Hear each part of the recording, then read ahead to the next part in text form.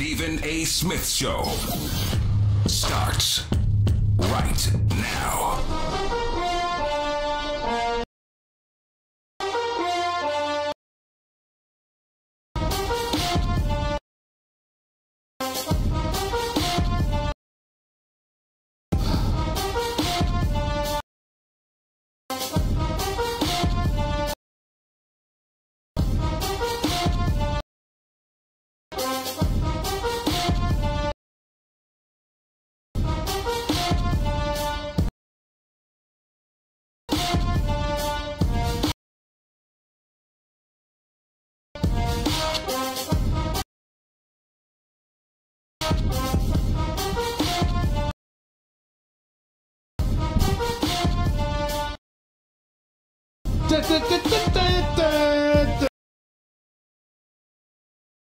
What's up, everybody?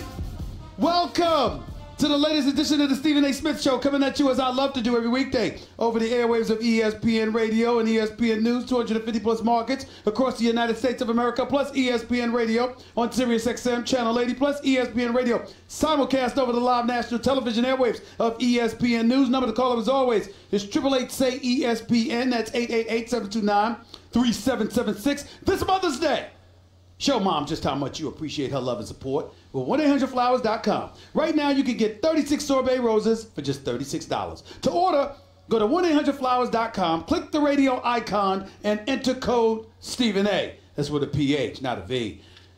Time for Straight Talk, brought to you by Straight Talk Wireless, best phones, best networks, no contracts. Lots of stuff to get into. Ladies and gentlemen, I'm in Nashville, Tennessee. How do? How do? Hope everybody's well. In the South, I love Nashville, Tennessee. Beautiful, beautiful city. Not to mention the fact that it's a state with no state income taxes. So I love Nashville, Tennessee. Doesn't bother me at all. Site of tonight's NFL draft. Lots of stuff to get into. The New York Giants, are they going to take Dwayne Haskins? The New York Jets, is it going to be Josh Allen or somebody else? Lots of stuff. Who's the team with the most pressure to produce this particular NFL draft? Is it the Oakland Raiders? Is it the Arizona Cardinals? Is it the Tampa Bay Buccaneers? Who the hell is it? All of those things are things that we need to get into because we'll have to have a discussion. Sal Paolantonio, the great Sal Paolantonio, is coming on the show halfway through this hour. The wonderful Josina Anderson, NFL reporter extraordinaire. She'll be live on with us from Arizona. Looking forward to talking to her as well, along with a few others. So stay tuned. Don't touch that dial. The NFL draft is tonight in Nashville, Tennessee, and we'll get into all of that in just a second. Let me start off by saying this about the reigning, defending, two-time champion Golden State Warriors of the National Basketball Association, who flat out wet the bed last night, up 3-1, pushing the Los Angeles Clippers to the brink of elimination. What they did was simply turn around and defend like trash. Patrick Beverley dropped 5 3-pointers. Lou Williams came off the bench, dropped 33. Montrezl Harrell looking like the second coming of Dennis Rodman. Or on the court, off the court in the post-game conference, he looked like a taller version of Lil Wayne. Nevertheless, the Los Angeles Clippers went into the Oracle in Oakland, California, and beat the two-time reigning defending champion Golden State Warriors. And for the first time, I believe there's legitimate reason for concern. And the reason why I believe there's legitimate reason for concern, ladies and gentlemen, is very, very simple. When you can't defend, if you can't defend Lou Williams, Montrezl Harrell, or Patrick Beverley, what the hell are you going to do against James Harden, CP3, Eric Gordon, and the crew? What the hell are you going to do against them if you can't defend? You can't be disciplined and focused and dogged enough to close the deal. Now, Klay Thompson talked about going back to Los Angeles, and he said, hey, listen, we just need to go back there and handle our business. That's what he said. Handle our business, blow them out, do what we got to do. But in the end, what this comes down to, ladies and gentlemen, more so than anything else, is the Golden State Warriors appreciating the position that they're in. The New Houston Rockets did them a favor by losing Game 4, avoiding sweeping the Utah Jazz, and having a Game 5 be played last night. Because the belief was they were going to get an get some additional rest. And because they blew that opportunity, The series was supposed to end the same night Golden State was supposed to end the series, and they were supposed to start playing one another this weekend. Instead, Houston closes things out. They finished their series with Utah. Donovan Mitchell, my man, struggled miserably last night. And the Golden State Warriors were supposed to handle their business, and they did not do that. I will tell you this. As far as I'm concerned, when you've got Kevin Durant, who dropped 45 last night, when you got shooters like Klay Thompson and Steph Curry, you're going to be all right offensively. I don't give a damn what the situation is. Defensively, however, if you're going to periodically struggle the way the Golden State Warriors struggled last night, ladies and gentlemen, the Houston Rockets might be going to the finals. I'm still not ready to bet my money on that. I don't believe it. I'm certainly not ready to make that a foregone conclusion. But I will tell you, the Golden State Warriors' defensive performance last night has given me cause to pause, and as a result, I don't think it's a foregone conclusion that they're going to the finals. Houston's probably salivating at the mouth to get their hands on them, and all of a sudden, everybody's in play. Because you look at the way Denver's played against San Antonio the last 3 games. When you look at the way Portland looked in the series against Oklahoma City, you got either of those teams that could give Houston a run for its money. So now if the Golden State Warriors are in jeopardy and somehow, some way, Houston's able to knock them off, we might not know who the hell's going to the NBA Finals coming out of the West, which means we might not know who the champion's going to be, which means before we know, for all we know, Toronto or Milwaukee could end up being the NBA champions if we're not careful. Now, I want to be very, very clear about who I'm rooting for or who I'm rooting against. I am rooting against the Toronto Raptors. Beautiful city. Fantastic city. Phenomenal. Here's the problem, ladies and gentlemen. My self-interest matters. I don't have global entry. I've been trying to get global entry for months, and I can't get global entry. For some odd reason, their computers ain't up and people ain't being eligible for global entry. I have been trying to get global entry for 4 months. 4.5 months to be exact and counting, and I still don't have global entry, which means that those lines are going to be exorbitantly long, and I want no parts of that while I'm traveling for the NBA Finals. That's right, I'm putting my personal interest first.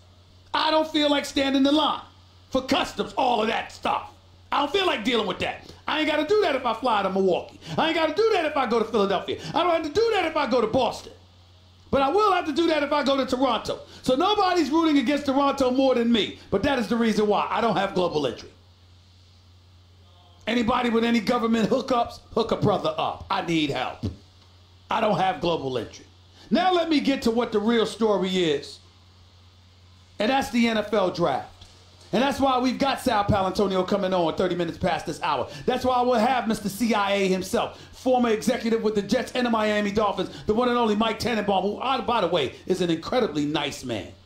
He's really a nice guy. I'm looking forward. I just tease him a little bit. But I have fun with Mike Tannenbaum. I'm looking forward to talking to him. Oh, by the way, Josina Anderson, NFL reporter extraordinaire. Usually when there are breaking stories occurring and it doesn't come the way of the great Adam Schefter, it comes through her.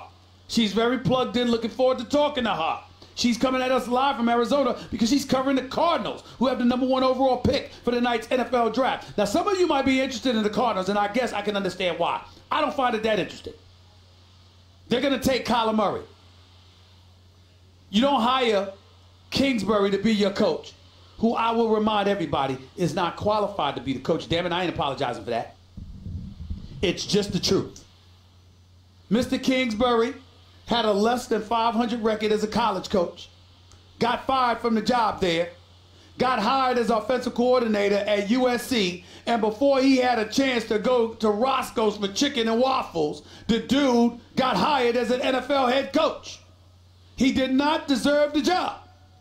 I am about process. This ain't about race. I don't give a damn what color or ethnicity the coach is. Black, white, or anything in between. That don't matter to me. But damn it, have the credentials to be a head coach. What did this man do to be the head coach for the Arizona Cardinals? The answer would be nothing. There's plenty of coordinators. There's plenty of pro personnel directors. There's plenty of scouts. There's plenty of coaches, period, on the NFL and even on the collegiate level that were more deserving of a head coaching job on the NFL level than Kingsbury. I mean, since Kingsbury got the job, Cliff Kingsbury, how come Kevin Sumlin didn't get the job? The hell with it. Why don't you bring Herm Edwards back? What about David Shaw at Stanford?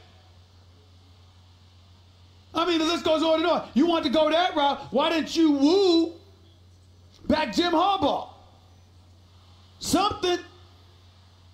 Why didn't you sit up there and say to Urban Meyer, look, you ain't got to worry about no college football scandals on the pro level. We pay here.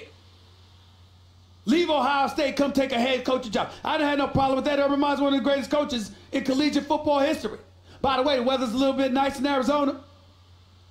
We'll draft for you. You just got to coach football. You ain't got to worry about recruiting. You ain't got to worry about going in parents' homes, promising them you'll take care of their kid, being a father to 65-plus kids. You ain't got to worry about all of that. Just coach the damn football team. You could have done that. But they hired Cliff Kingsbury. And oh, by the way, you would think he recruited Baker Mayfield and got him to come to Texas Tech. You would think he recruited Kyler Murray and got him to come to Texas Tech. No, he had relationships. He talked to these people. They didn't come play for him. So what's the problem? I really don't understand this. I really, really don't. But he believes in Kyler Murray, and I like that. I really do. I have yet to find one football aficionado that could definitively tell me where would Kyler Murray fall in the draft if Cliff Kingsbury were not the coach in Arizona and they were not going to take him number one? Where would he fall? Nobody has an answer for me. So that leaves me a bit suspect about Kyler Murray in terms of how they feel about him. How I feel about him, he's a dual threat. Dude averaged more than 7 yards a rush. The dude threw for over 4,000 yards. The dude won the Heisman after got in Oklahoma to the college football playoffs a year after Baker Mayfield did it. So I believe in Kyler Murray. And I believe Arizona should take him number one. I think it's all smoke and mirrors. I don't think they're going to allow anybody to trade up, and I don't think they're going to trade down. They're going to draft Kyler Murray. That's what I believe is going to happen. I really could care less. It's not that interesting to me. Here's where it gets very interesting to me. The New York Giants. Now listen. Let's just be very, very clear about what we're saying here. If you are the New York Giants, what possible excuse can you have not to draft Dwayne Haskins out of Ohio State? Threw for nearly 5,000 yards, 4,800 plus. Threw for 50 touchdowns. We see all the superlatives associated with this kid and what he brings to the table, and yet somehow, some way, people continue to find ways to create question marks about this guy. I don't understand it. I really don't. I'm at a loss. If you're the New York Giants, what are you doing? To me, you got to do something. I don't know how you could pass up on Dwayne Haskins. When you watch Eli Manning, 37 years old, look like he's going on 50. Eli Manning, did y'all know this? Eli Manning doesn't even wait to get touched to go down anymore. Eli Manning goes down at the sight of a rush. At the sight of a rush. He hears footsteps, he goes down. He sees an arm flailing in his direction, he goes down. He sees a bull rush coming at him, not confident that his offensive linemen are going to be able to block effectively for him. He goes down. This is what Eli Manning has done. So I don't understand for the life of me how the New York Giants, with 12 picks, 2 picks in the first round, 1 second-round pick. I don't understand how you're passing up on a quarterback, especially Dwayne Haskins. Now, if you listen to folks out there, you talk about Drew Lock out of Missouri, you talk about Daniel Jones out of Duke, you're talking about these guys potentially being more attractive than the New York Giants. That doesn't make sense to me. When I look at this kid, Dwayne Haskins, that simply does not make sense to me. You're the New York Giants. You've missed the playoffs 6 times in the last 7 years since you've won Super Bowl 46. You've already traded Odell Beckham Jr. All right? That's what you've done. You've traded Olivier Vernon. Eli's 38 years old. He's entering the final season of his current contract. He was sacked 47 times last season, pressured on 28% of his pass plays. And I guess if you're Dave Gettleman, the general manager for the New York Giants, you're using that as an excuse to say, see, it really wasn't his fault. If we protected him better, if we made sure he didn't get sacked as much, then guess what? He would have looked better. Here's the problem. Some of the sacks, you know how Eli Manning got sacked? They said, that's how he got sacked. They were in the vicinity, they screamed at him, and his behind went down. Because when you're 38 years old, and you've been in the league since your early 20s, and you've been hit repeatedly over the years, ladies and gentlemen, it hurts, damn it. You get scared. This is what happens. And it's not Eli Manning's fault. The man delivered 2 Super Bowls.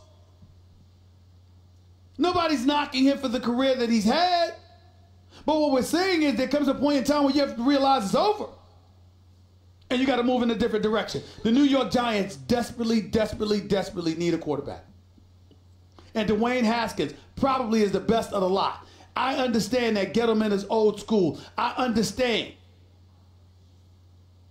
You look at some of these cats like Devin White out of LSU, Josh Allen out of Kentucky, and others. You desperately need an edge rusher. If Josh Allen is there available at number 6, you know that the Giants are thinking big time about grabbing him. Why? Because you desperately need an edge rusher. I understand that. I get it. I kept asking that question. And it's not a matter of football acumen or absence thereof. Understand where I'm coming from, ladies and gentlemen.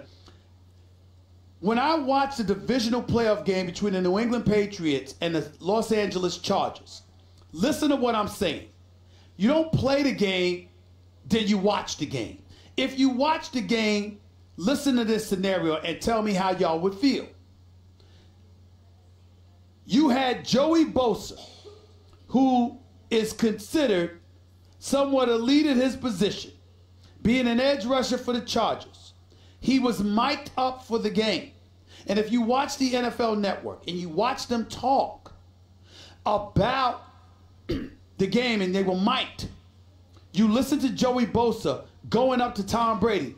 Man, will you stop getting rid of the ball so quickly? Give me a chance to get to you. Would you please? Because Bill Belichick and them had Tom Brady getting rid of the football in 2.5 seconds, max. So my point is, no matter what we thought about Joey Bosa, he was a complete non-factor because New England was getting rid of the football and there was nothing he could do. And then to top it off and to make it even worse, he was still mic'd and they had him on the sideline, people. And Joey Bosa was like, that Tom Brady's awesome. He's phenomenal. Oh my God, he's greatest. Go back and listen to the tapes. You're marveling at this guy because basically what you're saying is you are helpless to do anything against him, just like you would be helpless to do anything against an elite quarterback. Well, guess what? If you have an opportunity to draft an elite quarterback, ain't that all the evidence you need? Now, if you don't believe that they're elite and you don't believe they're going to be effective and you don't believe they can play, that's different. But if it's clear somebody can ball and they're at the quarterback position, how in the hell do you pass up on them, New York Giants? It makes no sense, particularly when your alternative is hoping and praying that a quarterback is going to be available 11 picks later, and also depending on a 38-year-old quarterback who showed you he was punch drunk at least 2 to 3 years ago. It makes absolutely, positively no sense whatsoever. And I got a real problem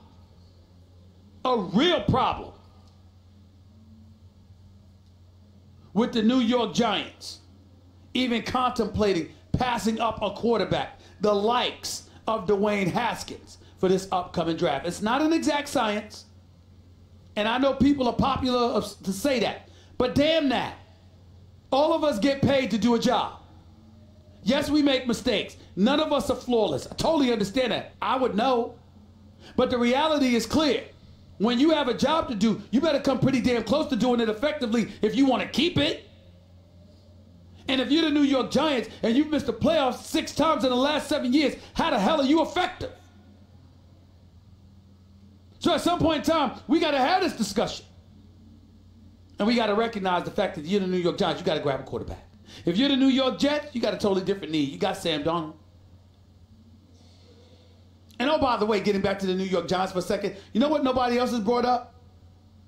If the New York Giants pass up a quarterback this draft, how many teams who've been missing the playoffs, who have an aging quarterback clearly beyond his prime, goes back-to-back NFL drafts with top 6 picks and pass on quarterbacks each time? Last year, you got Baker Mayfield there. You got Sam Darnold there. You got Josh Rosen there. This is all you got. This is what you have. And the New York Giants passed up on 3 to 4 quarterbacks in last year's NFL draft to draft Saquon Barkley, who's an absolute stud, very true, but you passed up on a quarterback. So now you're going to piggyback off that and pass up on a quarterback for the second consecutive year? Do y'all have any idea how bad that is? You can't do this if you're the New York Giants. You just can't do this. Not back-to-back years when the quarterback position clearly is disabled. You got to take a quarterback. It's simple as that. You're the New York Jets, not your problem. You got Sam Darnold. And you drafted, I'm sorry, not draft, but you acquired a running back in free agency in Le'Veon Bell, who you just gave $52 million to. You're the New York Jets. You've got 6 picks, including 1 in the first round, number 3 overall. Adam Gase is your new coach, who replaced Todd Bowles, fired after 4 years, now the defensive coordinator in Tampa. You got a new offensive coordinator. You got a new defensive coordinator in Greg Williams. But the Jets have missed the playoffs 8 straight years. 3rd longest drought in the NFL. This is the 2nd year in a row you've got the 3rd overall pick. Last year you traded up to get the number 3 to grab Sam Darnold. This year you're going to have, in all likelihood, Quinnen Williams out of Alabama, Josh Allen out of Kentucky, Devin White out of LSU, considered by some to be the best player in the draft at that linebacker spot because he's great in coverage, which a lot of linebackers find themselves having to deal with these days. Excuse me. But with all of that being said, I think if you're the New York Jets, you grab Josh Allen, number 3. You get an edge rusher, because the one thing you haven't done great is get to the quarterback. You gotta get an edge rusher. Josh Allen appears to be that dude. In some people's eyes, even better than Nick Bosa, who's expected to go number 2 to San Francisco. I'm saying if you got Josh Allen there, you got to take him. That's my belief. What about y'all? 888-SAY-ESPN. It's 888-729-3776. That was Straight Talk Wireless, nationwide coverage on America's largest and most dependable 4G LTE networks. We'll get to your calls and more. Remember, the great Sal Paolantonio is coming up next to talk to us about a variety of things, all things NFL, because we know that man is the man on the NFL. So I can't wait to talk to the great Sal Paolantonio. 888-SAY-ESPN. It's 888-729-3776. By the way, gentlemen, fellas, stop lounging around. Be active. Take your girl out. Go to a game or a concert. Get tickets to something. Plus, the NBA playoffs are here, and the time is now to jump on those good seats. So for all your ticket needs, look no further than Vivid Seats, the official ticket partner of ESPN. Go to vividseats.com and enter promo code ESPN to get 10% off your first order. Get out. Go have an experience, fellas. Get to the game and use Vivid Seats. Don't buy just any seat. Get a Vivid seat.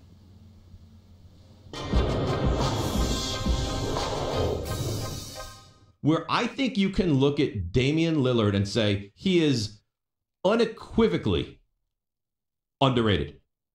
He is awesome. What do you have, 34 in the first half last night? He finishes with 50. He hits this bomb of a shot from 37 feet or about 37 feet.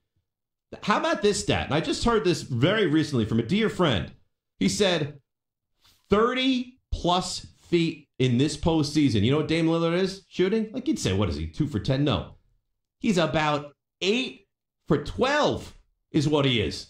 That is unbelievable. And that's Straight Talk Wireless, nationwide coverage on America's largest and most dependable 4G LTE networks. Let's take a listen to Dame Lillard, who, and you would agree, right? Of all the guys that we love in the NBA, that Lillard has to be right up there as far as just he's underrated.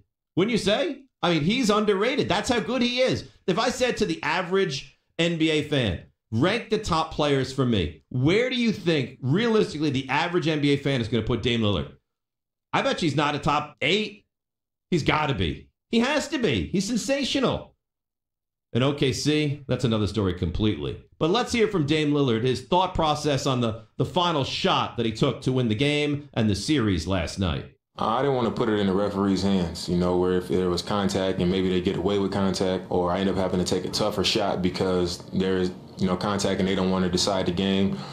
So I was standing there looking at the rim, and I was like, this is a comfortable range. My trainer, Phil Beckner, we was working out the other night in OKC, and he was just like, just take a few deep ones, off the dribble. Let's shoot a few deep ones. And he was like, I'm telling you, you're going to hit one of these. When I was standing there, I was like, I'm going to shoot it. He was a little bit off of me, and I was like, it's enough space for me to just raise up and shoot it for game. And at the last second, he stepped towards me a little bit, and I was like, okay, I'm just going to pound dribble, sidestep, and raise up, and I just had to let it fly, shoot the ball high in the air to give it a chance, and that's what I did. And that's what he did, and away we go. And Portland moves on. So, and this funny thing, there was a couple of series. I think the 2 series that realistically most people thought you could have an upset in the first round.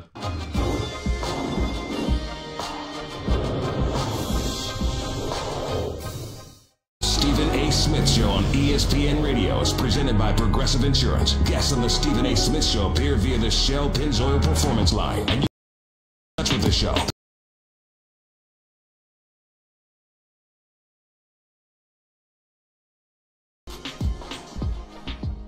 Young ladies walk by here and sit in the audience listening or watching me do this show right now. And you know the thing that bothers me?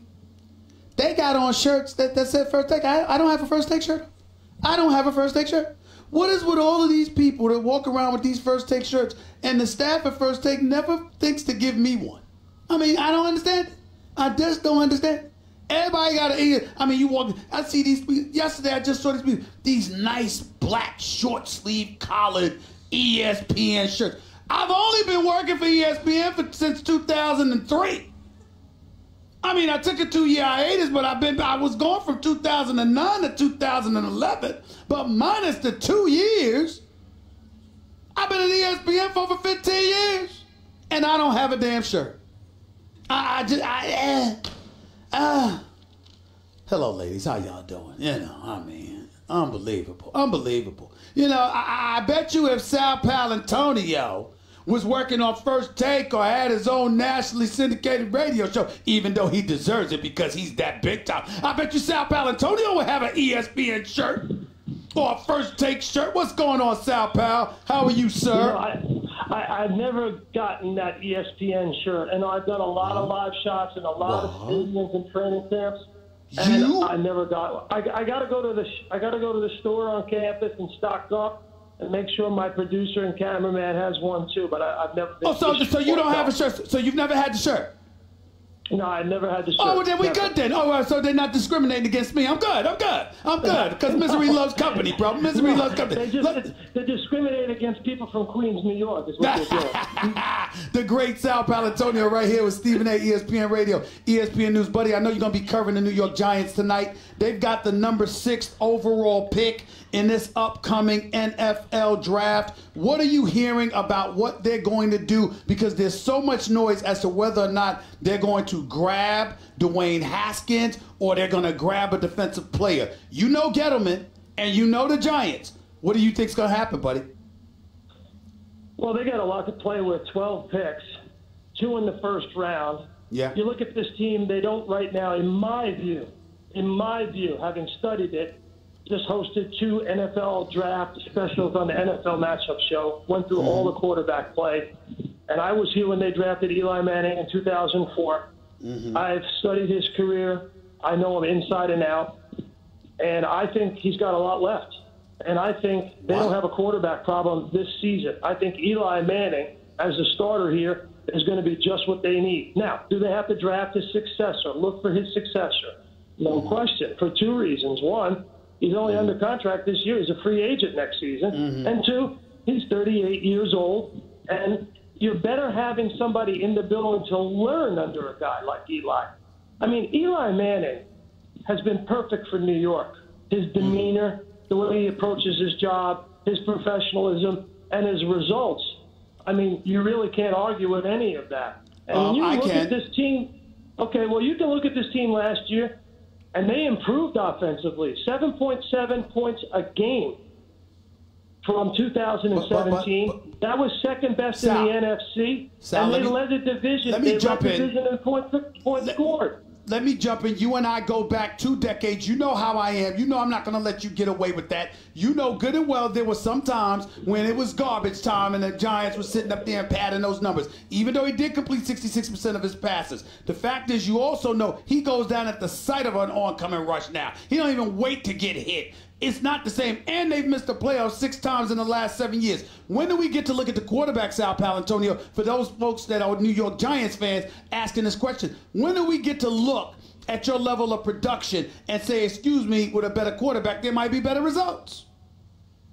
Well, I don't know if any of these first-round guys are better than Eli Manning right now. But I do think that they have to draft a successor. But the last thing you want to do is get yourself into a situation where you are reaching for a player based on need. So if you really like Drew Lock and you think he can be Eli Manning's successor and you've done your due diligence, then by all means, take him. Take him in the first round. I think the Giants are in that mode for sure. They want to find that guy, whoever it is, whether it's Drew Lock or Daniel Jones, or perhaps going back up into the first round and taking Will Greer if none of those players are available at 17. But as for this season, Eli Manning is going to be fine. He's going to be good enough for this team this year.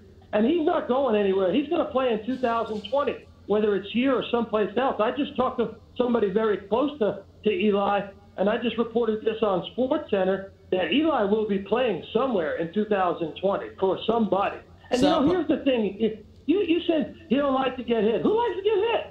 Well, you know what I'm saying. Don't be so literal with me. Hold on, Sal, listen. Sal, check this out. Sal, first of all, Sal, I only got about 5 minutes left, and I got too damn much about the NFL for me to be fixated on one team while I got you on the line. So work with me here a little bit. But don't you dare quote me literally by saying, who likes to get hit. You know what the hell I mean. He's going out and down at the sight of a rush, Sal. Stop it. Listen, Eli didn't draft Eric Flowers. Well, I know that. I know that Eric Flowers was trash. I get all of that, but you also know what you've seen in Eli. And again, that's the reality of the situation. But that's fine. Let me ask you this question. If they had to take a quarterback at 6 overall, what are you hearing? Will it be Haskins? Will it be Locke? Will it be the guy out of Duke, Daniel Jones? Which one are you hearing? I don't think that they will take a quarterback at 6. I think that they will take what their board says to take, which is a great defensive player. This team needs a stand-up rush outside linebacker on the right side, a guy who can stand up and rush the passer. Now, Josh Allen needs some polish. He needs some upper body strength. He's got one move. It's a good move. He can improve. This is the actual anniversary of them taking Michael Strahan in 1995. So they've come away with a pass rusher at number 6. Remember, they couldn't rush the passer last year. The key in the NFL is 2 things. 1, score early, rush the passer in the fourth quarter. If you can't rush the passer in the fourth quarter, you're going to give up a lot of late leads, and that's what the Giants did. The Giants are not the only team you know a lot about. Obviously, you've got Philly roots, formerly working at the Philadelphia Inquirer, living in that area, working at that paper with me for years. Here's the question. Not so much about the draft, but we are hearing about them potentially looking to trade Nelson Aguilar. We know that Nick Foles is going in Jacksonville right now. We know that Carson Wentz, and we heard what Donovan McNabb had to say about the pressure that should be on Carson Wentz in the upcoming season and beyond. What are your thoughts with all the noise you've been hearing about the Philadelphia Eagles real quick? Well, I was there when they drafted Carson Wentz and studied pretty much every pass he's ever thrown. And we can talk blue in the face, but here's the bottom line. Carson Wentz knows, and the team knows, and Doug Peterson knows, that Carson Wentz has to get on the field, stay on the field, and perform the way he did in 2017 when he was an MVP candidate. Move with the football and throw accurately on the run and throw the deep ball like he was throwing. If he can't do any of those, if he can't do those 3 things, then he can't be a starting quarterback in the NFL the way he wants to play. So you agree with Donovan McNabb? So you agree with Donovan McNabb? I do agree with Donovan McNabb. I think Donovan McNabb has been jumped for no reason. Thank you. What Donovan McNabb has said is common sense. If Carson Wentz can't stay on the field and lead his team to a Super Bowl, then they have to find another quarterback. The bottom line is Carson Wentz has missed 31% of his starts since his senior year at North Dakota State. Now, I'm hard-pressed to find any quarterback in the NFL who's starting who's missed that much time since his senior year in college through his first 3 seasons in the NFL. So he's got to be able to stay on the field. I mean, this is the biggest cliche in the world. The most important ability is availability. I saw Donovan McNabb play with a broken leg. Sal Paolantonio, Sal, I'm getting very upset at you because you're too knowledgeable about the sport of football to be giving me these long answers when you know I got a time limit. I got to get you. Next time I need 30 minutes from you, Sal. You got to find 30 minutes out of your schedule to educate us about football the way that you can. I don't have enough time for these. You agree with me about what Donovan McNabb said. He's been jumped on that. And listen, I understand that the Eagles or his teammates, former teammates, or some people in the organization will be upset. But, I mean, what he said was not wrong. What he said was not wrong. What they said about him was wrong. 5 NFC championship games, a Super Bowl appearance, the number 2 overall pick. I mean, listen, you got to be kidding me. He had every right to say what he said, and I had no issue with it. Before I let you get on out of here, our former colleague here at ESPN, John Gruden. I mean, you look at the Oakland Raiders and the picks that they have available to them. Some would say they're under the most pressure, more so than anybody else in the NFL, to get this draft right because of what the moves they made last year in accumulating these picks by moving Khalil Mack and Amari Cooper. What do you say about that real quickly? Well, I think it's going to be difficult. Their roster is totally depleted. Their defense really needs a lot of help. I don't know what they're going to do. They got a lot of draft picks. I respect John Gruden. I respect Mayock. But that division is not getting any easier. That's going to be a tough road for the Oakland Raiders. Sal Paolantonio, covering the New York Giants tonight for the NFL Draft. You know I'll be watching you, buddy. Always appreciate the education, my man.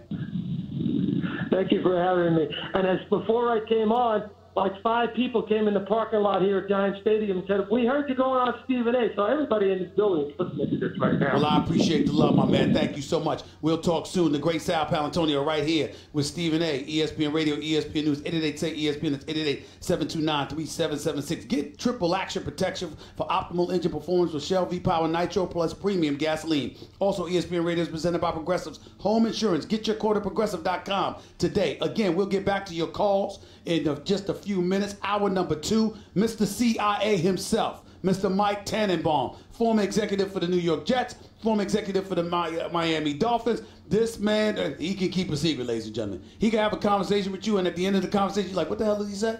I don't know if I got any information from him. He's a nice man, though. Very, very knowledgeable about the sport of football. I'm looking forward to talking to him because since he's not working for a particular NFL team at this moment in time, it shouldn't be a conflict of interest for him to give me some juicy information. So we're going to talk to him, and I'm looking forward to having a conversation with Mike Tannenbaum at the top of hour number 2 of the Stephen A. Smith Show, right here on ESPN Radio and ESPN News. But we'll get back to your calls in a minute. By the way, if you missed my opening segment, go check it out on demand in the Stephen A. Smith Podcast.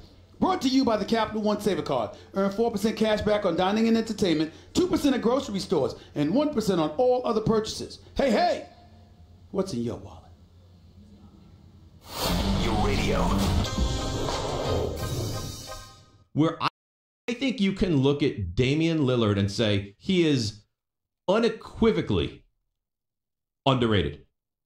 He is awesome. What do you have, 34 in the first half last night? He finishes with 50. He hits this bomb of a shot from 37 feet or about 37 feet. How about this stat? And I just heard this very recently from a dear friend. He said 30-plus feet in this postseason. You know what Dame Lillard is shooting? Like you'd say, what is he, 2 for 10? No. He's about 8 for 12 is what he is. That is unbelievable. And that's Straight Talk Wireless nationwide coverage on America's largest and most dependable 4G LTE networks. Let's take a listen to Dame Lillard, who, and you would agree, right? Of all the guys that we love in the NBA, that Lillard has to be right up there as far as just he's underrated. Wouldn't you say? I mean, he's underrated. That's how good he is. If I said to the average NBA fan, rank the top players for me, where do you think, realistically, the average NBA fan is going to put Dame Lillard? I bet you he's not a top 8. He's got to be. He has to be. He's sensational. And OKC, that's another story completely. But let's hear from Dame Lillard, his thought process on the final shot that he took to win the game and the series last night. I didn't want to put it in the referee's hands, where if there was contact and maybe they get away with contact, or I end up having to take a tougher shot because there's, contact and they don't want to decide the game. So I was standing there looking at the rim and I was like, this is a comfortable range. My trainer, Phil Beckner, we was working out the other night in OKC, and he was just like, just take a few deep ones, off the dribble. Let's shoot a few deep ones. And he was like, I'm telling you, you're going to hit one of these. When I was standing there, I was like, I'm going to shoot it. He was a little bit off of me, and I was like, it's enough space for me to just raise up and shoot it for game. And at the last second, he stepped towards me a little bit, and I was like, okay, I'm just going to pound dribble, sidestep, and raise up, and I just had to let it fly, shoot the ball high in the air to give it a chance, and that's what I did. And that's what he did, and away we go. And Portland moves on.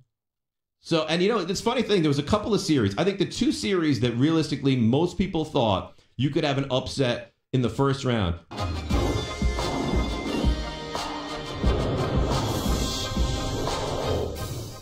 Smith Show on ESPN Radio is presented by Progressive Insurance. Guests on the Stephen A. Smith Show appear via the Shell Pennzoil Performance Line. And you can always get in touch with the show through the 1-800-Flowers Twitter.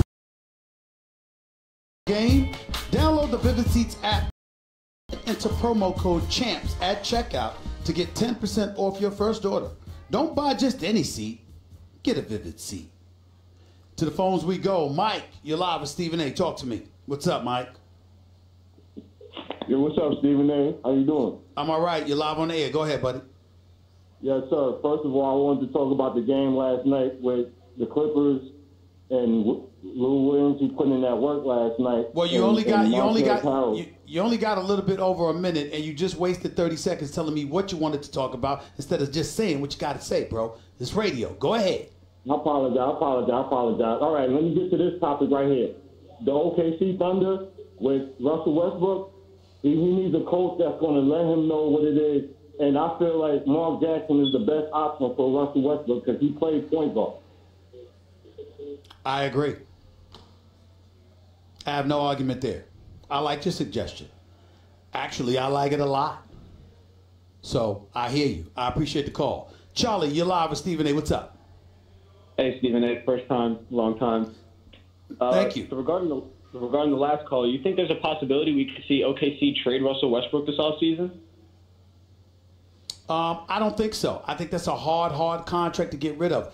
Russell Westbrook started a $205 million contract. He's getting paid $35 million right now. And although he's incredibly valuable to the franchise that is Oklahoma City, because you got a lot of people that obviously would not want to lose him. If you're Oklahoma City, you don't want to lose him either, because what else you going to get? I know that you want to make, some people have suggested Sam Presti. Look, Paul George is the number 1 option. But who's going to come to Oklahoma City to play with either of them? That's your dilemma. Hour number 2 up next. Don't touch that.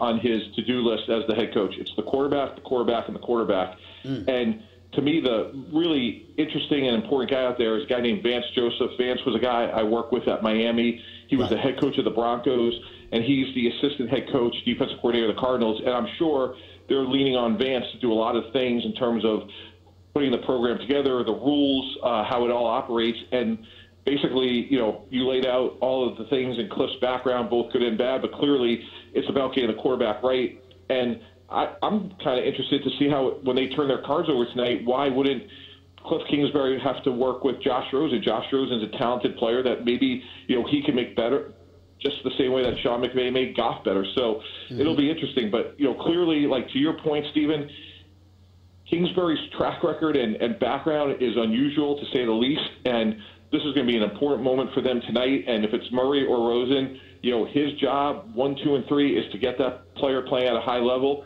And I think it's someone like Vance Joseph that's going to do a lot of the other work. Is Kyler Murray somebody that should remind us of Michael Vick, or is he a unique individual in his own right? How should we view him? Yeah, it's interesting. I've heard a lot of different comparisons. Vick's one for sure.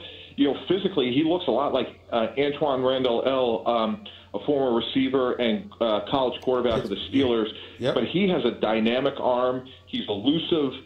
And I saw him live a couple times, Stephen, and the most impressive thing about Murray was the second half of the game he lost against Alabama in the Orange Bowl, because he's playing against 8 or 9 guys that he's going to be playing against on Sundays. They were terrible. Oklahoma was terrible in the first half, and Murray played really well in the second half, and to me that spoke to resiliency, mental toughness, and as we know, to be successful as a quarterback in the NFL, what do you do when your jersey gets dirty? What do you do after a 3-game losing streak? And the way Murray played in the second half against Alabama, to me, was very encouraging. We're talking to Mike Tannenbaum, former general manager with the New York Jets, former executive with the Miami Dolphins, now contributing to ESPN as we speak. He's right here with Stephen A., ESPN Radio, ESPN News. Let's go to Dwayne Haskins' route, and I'm going to use him as an example to ask a relatively generic question, Mike Tannenbaum. 1 minute you hear he's going to go 6th overall. Another minute you hear he might fall because you know what? They might go the route of defense. Then you hear he might go earlier because the Oakland Raiders might decide to grab a quarterback. Then you hear, Drew Lock out of Missouri and Daniel Jones out of Duke may actually be better. Explain to us what's all of that about. How does somebody that throws 50 touchdowns in the Big Ten for Ohio State under Urban Meyer and passes for nearly 5,000 yards, he's all over the place depending on who you ask as the weeks have progressed. How does that come about? Well, obviously you were reading my Twitter feed before, because you would know that since 1973, the only quarterbacks drafted in the first round with fewer than 14 starts were Mark Sanchez, Cam Newton, and Mitch Trubisky. So I was just tweeting about this earlier. I like Haskins a lot. I have been on record on that. The one concern is he's a one-year starter that has a limited amount of games played. Now, he did have 50 touchdowns. He played really well in his last 3 games, Northwestern, Michigan, and then in the bowl game. I like him a lot. I think, to answer your question, too, I think if you go back a year ago, there was much more consensus on Mayfield, Darnold, Josh Allen. And I think this year it's a little bit more where the beauty's in the eye of the beholder. I think if you polled all 32 teams on Saturday when they turn their cards over, some would have Haskins first. A couple would probably have Locke first. Some would have Murray first. So I think Haskins has the size, the arm talent to be very successful in the NFL, and I think he's going to go early tonight, and I think he has a chance to be a really good player. But the one question that is going to be asked about him is, and again, he sat behind some very talented people, Cardell Jones, J.T. Barrett, but he can only get on the field for 1 year at Ohio State. Mike Tannenbaum right here with Stephen A., ESPN Radio, ESPN News. How would you feel as an executive of the New York Giants right now? If you've got the number 6 overall pick, you've got needs in the defensive side of the ball, which Dave Gettleman has been unapologetic about in explaining. But in the same breath, we've got a 38-year-old quarterback in Eli Manning. Although he's a 2-time Super Bowl champion, he has missed the playoffs. He has missed the playoffs 6 times in the last 7 years. He's 38 years old, clearly beyond his prime. What would the pressure be like for you, particularly in New York City, if Dwayne Haskins is there at number 6? You didn't allow somebody to trade up. You hold on to that pick. What would the pressure be like for you to take to take Dwayne Haskins with Eli Manning fading?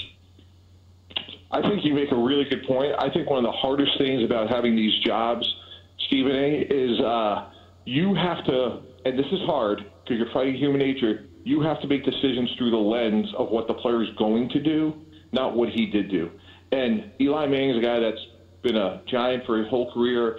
He's a homegrown Super Bowl champion. But moving forward, obviously, they got to do something about, his succession plan. And if it's at 6 tonight, if it's at 17, obviously that has to be addressed. And, in my mind, nobody's done a better job of that than the Kansas City Chiefs. If we go back 2 years ago, they trade for Alex Smith, a very competent NFL starter, and then they draft Patrick Mahomes. And Mahomes, sat for a year and didn't play.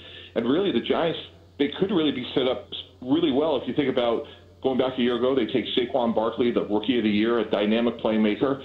And now, if they draft Eli's replacement, they, over a 2 to 3 year period, could really change the narrative. But I think taking Barkley over Darnold a year ago, trading Odell Beckham, all those pieces are really set up for how they execute the next phase of the game plan tonight. Because if you look at the lens of what Eli Manning could do moving forward, to me, that window is obviously closing pretty fast. How can I look, if you're the New York Giants, what about the notion that it would be a second consecutive draft in which you've elected to pass up on a quarterback having a top 6 pick? How much does that factor into the pressure equation?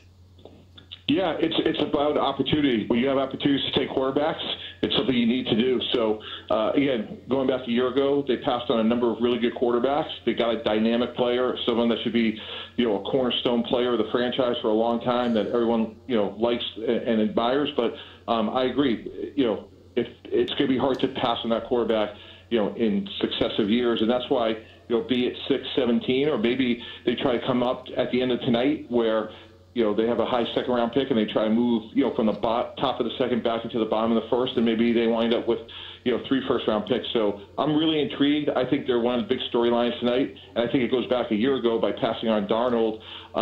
Tonight's the opportunity for them to put all the pieces together. Mike Tannenbaum right here with Stephen A., ESPN Radio, ESPN News. New York Jets have a new head coach in Adam Gase, new defensive coordinator in Greg Williams, Logan's rather. He's your new offensive coordinator. They've missed the playoffs 8 straight years. I would ask you this question about the New York Jets.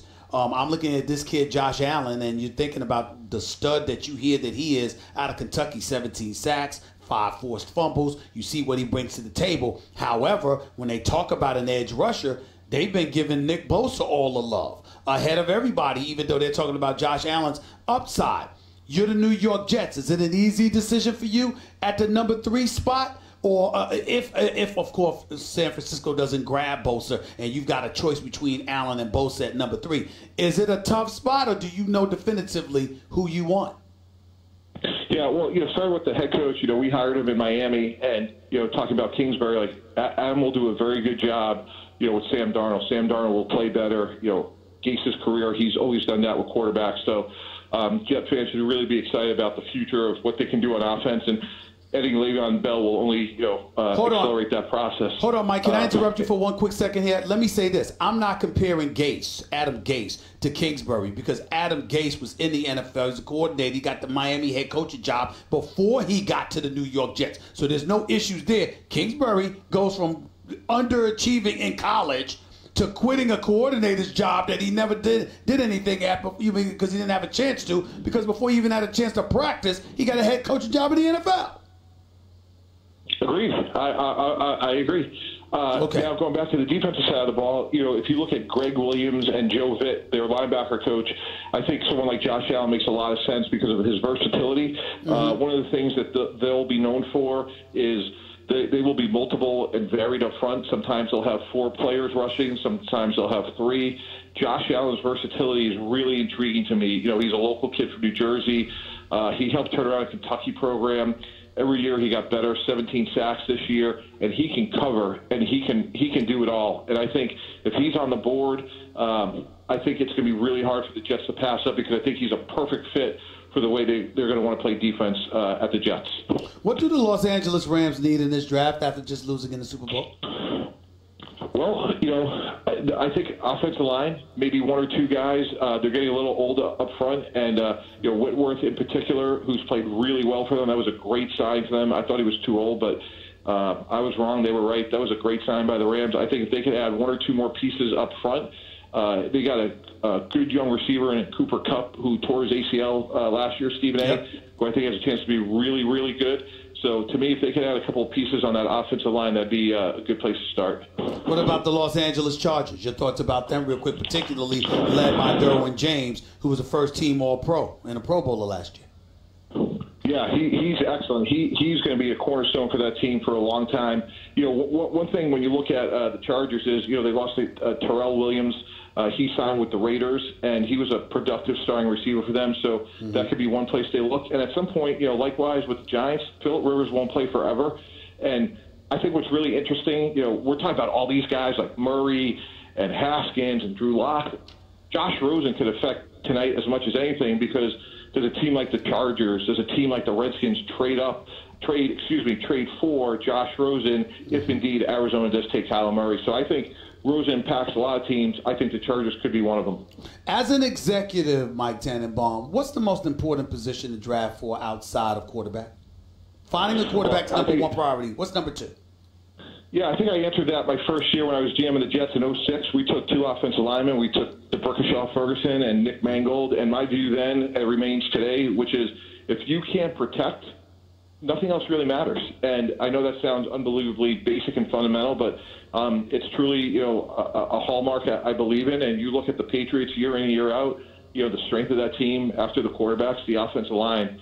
And that also allows you to win on the road because you're dealing with crowd noise, you're dealing with, third down pressures. And if you can't pass protect, it's really hard to win in the NFL. Mike Tannenbaum, I got to say, you did a great job talking to me. I mean, first of all, I'm educated. I don't feel like you kept any secrets. It's unbelievable. I got to give you credit, man. I got to give you credit. So you see, I'm coachable. Now that I'm your teammate, I'm coachable. Thanks a lot, buddy. I appreciate it. Look forward to talking to you down the road. Enjoy the night's draft, okay? All right. Yeah, anytime. I appreciate it. Thanks. No problem. Welcome to the family. One and only Mike Tannenbaum right here with Stephen A. ESPN Radio, ESPN News, 888-ESPN. That's 888-729-3776. I got a lot of fun with these guys. Listen, when you're sitting in the chair, first take, you're sitting in the chair hosting a radio show, you got to be critical of the things you see. There's no question about it. But once people make transitions and then all of a sudden they're playing the analytical role, then you're reminded of their level of expertise. That doesn't, just because you make the wrong decisions from time to time or just because ultimately you didn't have success at a position, doesn't mean you don't know what the hell you're talking about. Doesn't mean you don't know what you're doing. And it certainly doesn't mean that you're not a great guy. And Mike Tannenbaum is a great guy. So I'm happy that he was on the show. I'm happy he's going to be a part of the family. And I'm looking forward to talking to him more in the future, along with a lot of other guys. Listen, man, I was critical of Rex Ryan. Rex Ryan went to back-to-back AFC championship games and then missed the playoffs 6 straight years. Okay? Now, I had to call it like I saw it, but it doesn't mean I love Rex any less. I know that man knows his football. I know he knew something. I know he's elite mind when it comes to defensive schemes and planning and what have you. I know he's forgotten more football than I ever know. So let's be clear. Again, you got to be critical when you're analyzing and dissecting and critiquing certain things. But it doesn't mean that you don't respect people and their mind, their intellect, their acumen, and the job that they do when they do a good job. I love interviewing analysts, and former executives, and former coaches, and former players in the game because I take it as an opportunity to show them that even though I have to be critical from time to time, the respect is always here for their ability to do the things that they did to get to the point where they had an opportunity to fail. You have to earn the right to get there. Unless, of course, you're Cliff Kingsbury. Then you don't have to earn a damn thing. You just get the job. Back to the phones we go. Let's go to Victor. You're live with Stephen A. What's up? Hey, Stephen A. A question about the Giants.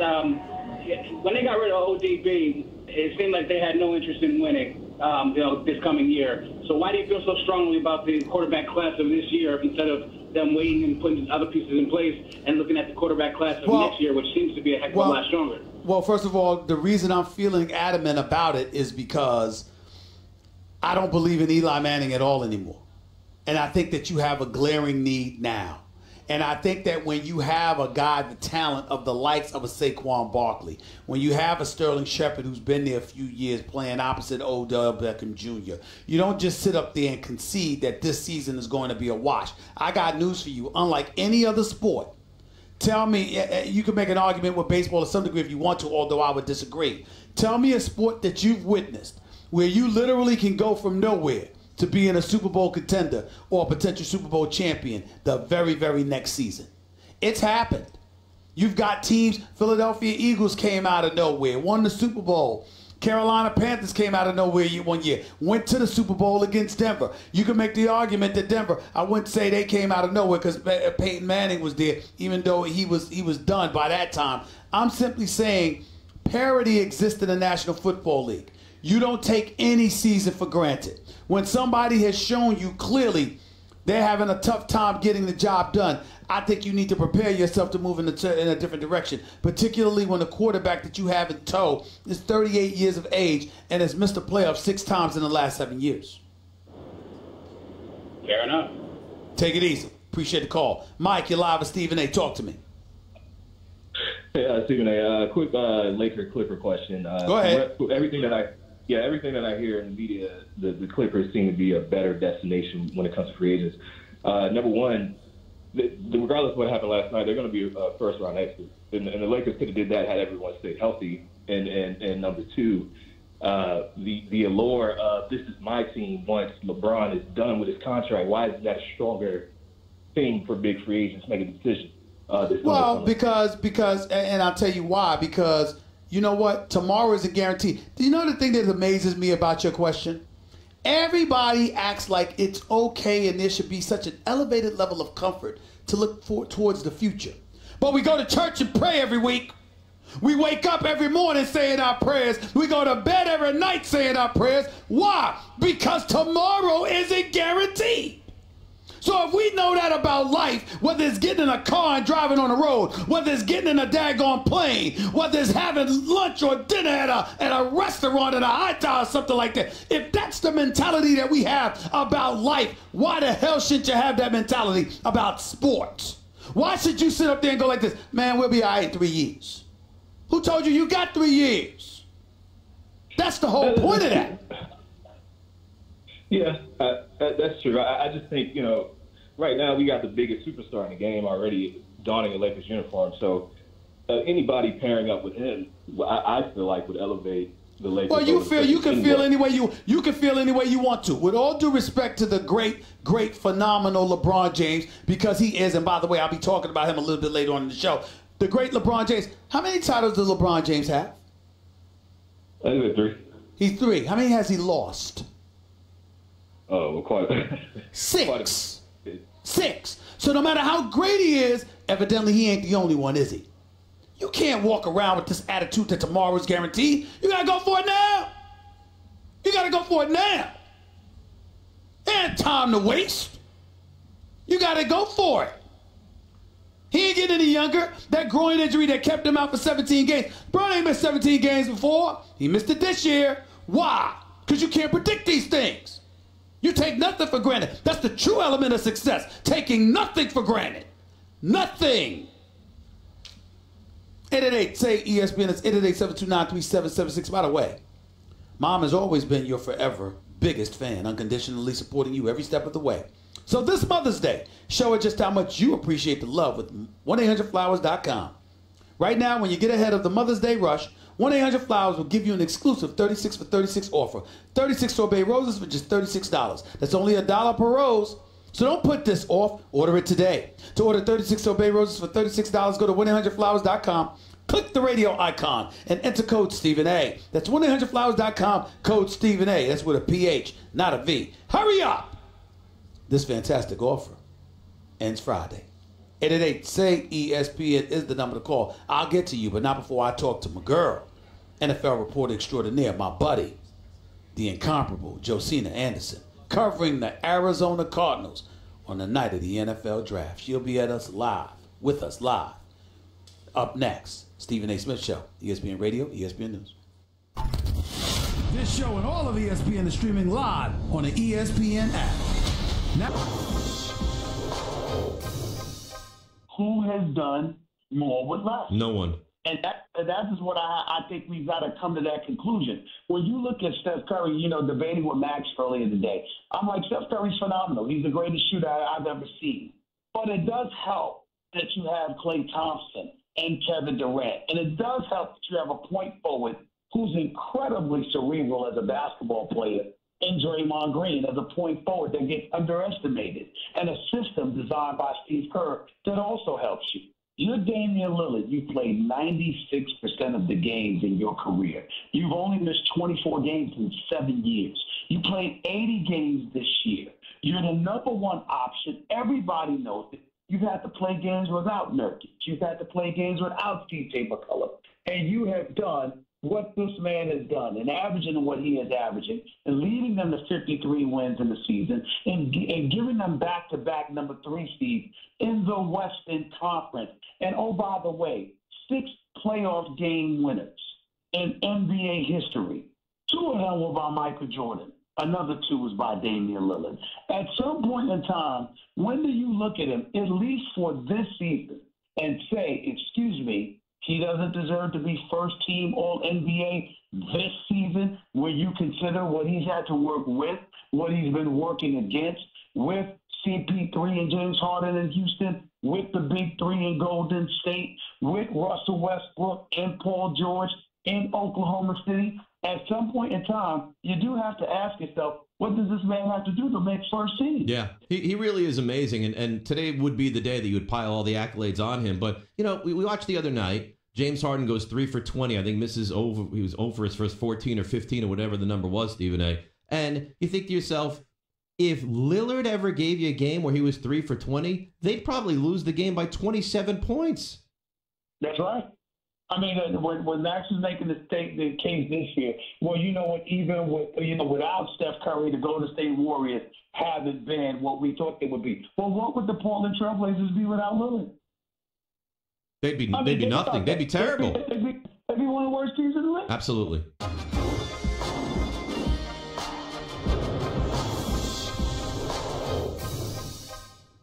Smith Show on ESPN Radio is presented by Progressive Insurance. Guests on the Stephen A. Smith Show appear via the Shell Pennzoil Performance Line. And you can always get in touch with the show through the 1-800-Flowers Twitter feed.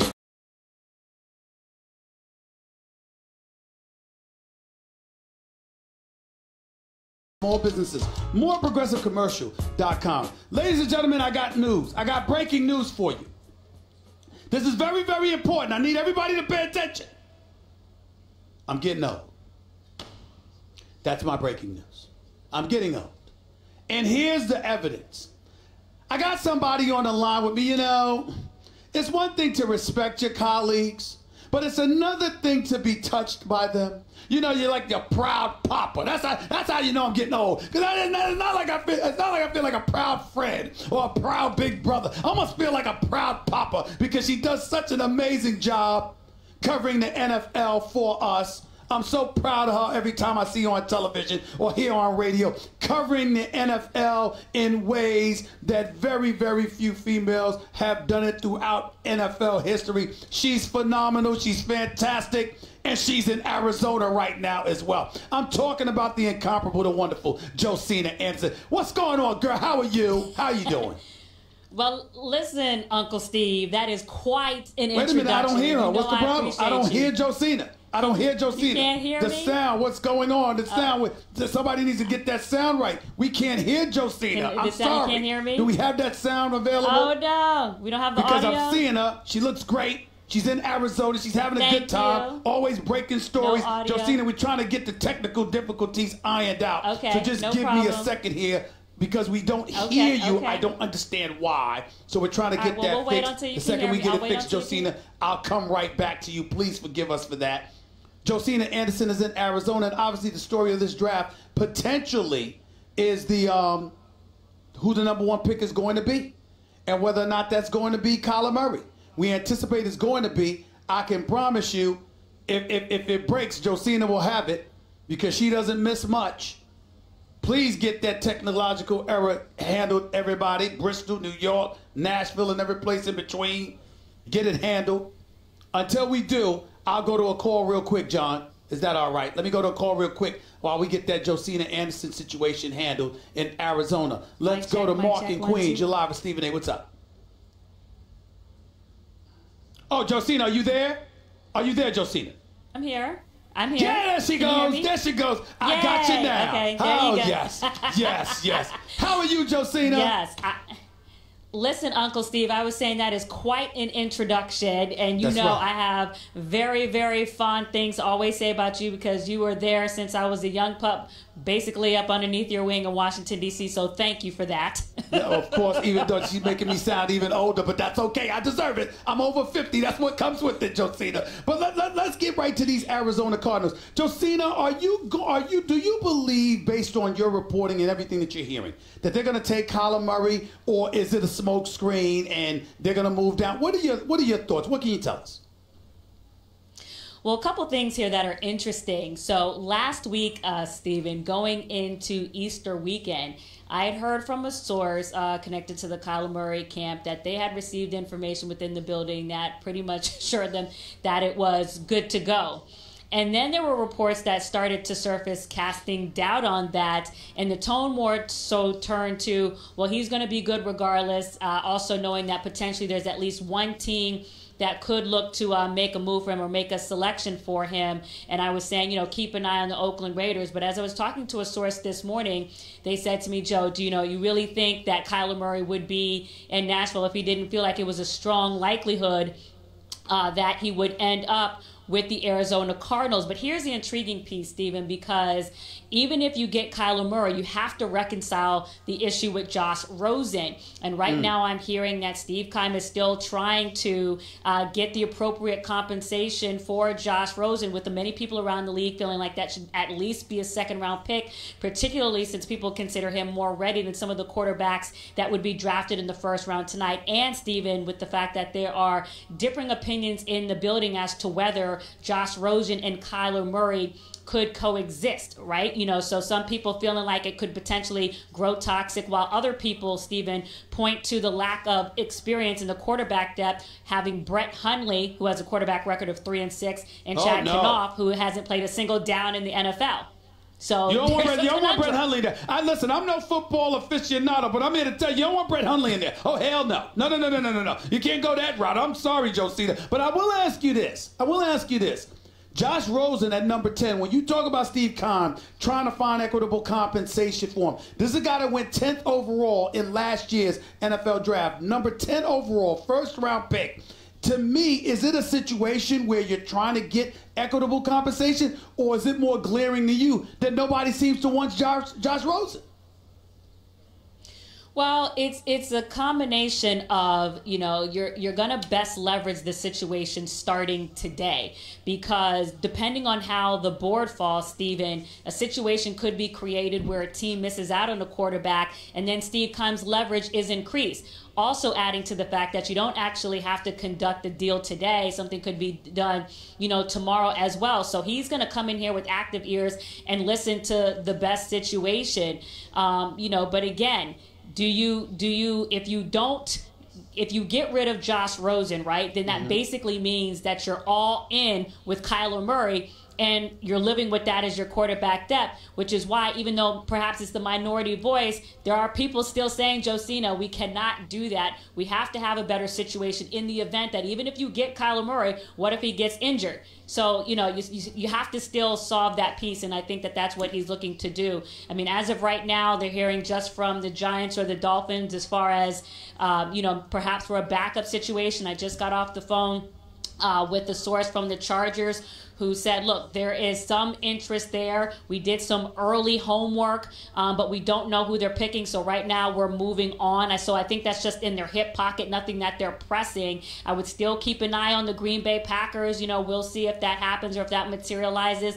But on the same token, you have people in this building who advocate for Nick Bosa. Bill Davis, the linebackers coach here, used to coach him last season at Ohio State. And then lastly, I just got off the phone before you guys called me with the agent for Quinnen Williams, who just underlined that it was relayed to them that he's still potentially in the picture. And I know that a majority of the defensive people in this building think that Quinnen Williams is the best player on the board, saying he's the most dominant player that they've seen, and they haven't seen someone jump off just raw game film, not highlight tapes, but raw game film rather, the way that Quinnen Williams does.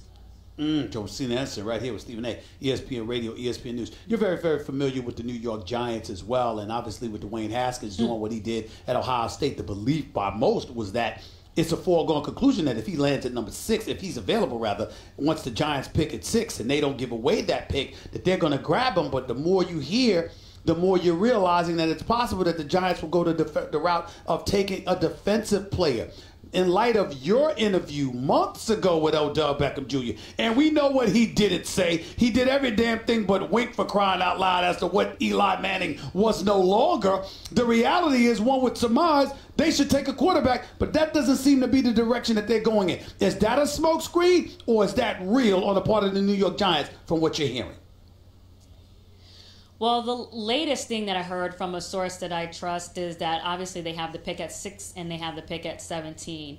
And at the time, and I haven't talked to them yesterday, the quarterbacks that they were looking at were Dwayne Haskins and Drew Lock. And that potentially they could either go for one of those quarterbacks at 6 and go alignment, either O-line, D-line with the 17, or flip-flop that and go with the defensive player, defensive lineman, or rush, pass rusher, and then go with the quarterback at 17. It remains to be seen how they actually end up doing that, Stephen, because I still think how the board falls still impacts which way that they go. But right now, I would think that they would go with that defensive player with 6 and then take the quarterback. But if there's movement around that kind of presents Dwayne Haskins right there, then, who knows? So, but at least those are the narrowed down options that I have been hearing. But, very interesting tea coming out of the Giants building between Dave Gettleman and Odell Beckham Jr. going back and forth the last couple of days for sure. No question about it. Before I let you get on out of here, I have perhaps the most important question I need to ask you. Is that a jacket you're wearing or a blouse top or whatever? Because it's pretty damn fly. What is that? What is that? Well, listen here. I appreciate the opportunity, right? It is a jacket, actually, that just has one sleeve. It comes fresh from Australia from my favorite designer, Matashevsky. So that is what it is. And I got a pair of pants that goes along with it. So there you go. Excuse me. I didn't like the different kind of jacket that Russell Westbrook was rocking the other day. But that is slamming. Josina Anderson, girl, do your thing. I'll definitely look forward to watching you tonight for the NFL Draft. All the best to you, sweetie. Thank you so much for coming on the show. Thank you. 888-SAY-ESPN. That's 888-729-3776. See, you can talk to people like that when they're your friends. For those that are looking at me, oh, y'all seem cool. No, Josina Anderson and I go back decades, just so y'all know. We're great, great friends. That jacket is kind of fly. I might have to buy that for somebody. I might have to do something like that. That's a pretty fly jacket. No question.